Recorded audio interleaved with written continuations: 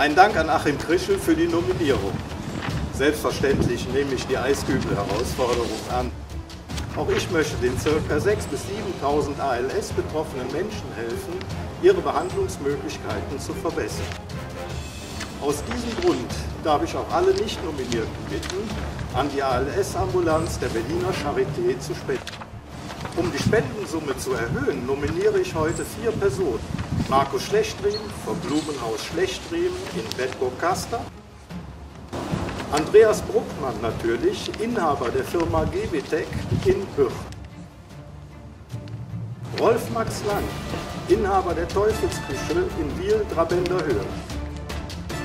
Und nicht zu vergessen meinen langjährigen Freund Dr.Ralf Mühlenhaus, Amtsleiter des Amts für Rettungsdienst, Brand- und Bevölkerungsschutz beim Oberbergischen Kreis. So, und jetzt mache ich mich richtig nass.